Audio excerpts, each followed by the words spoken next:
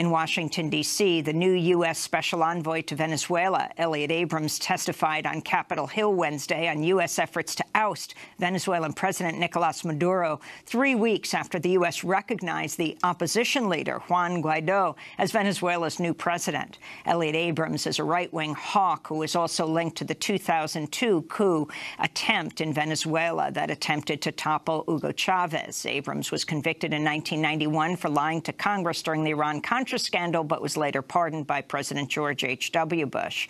In the 1980s, Abrams defended Guatemalan dictator General Efrain Rios Montt as he oversaw a campaign of mass murder and torture of indigenous people. Rios Montt was later convicted of genocide. This is Democratic Congressmember Ilhan Omar of Minnesota confronting Abrams over his record Wednesday.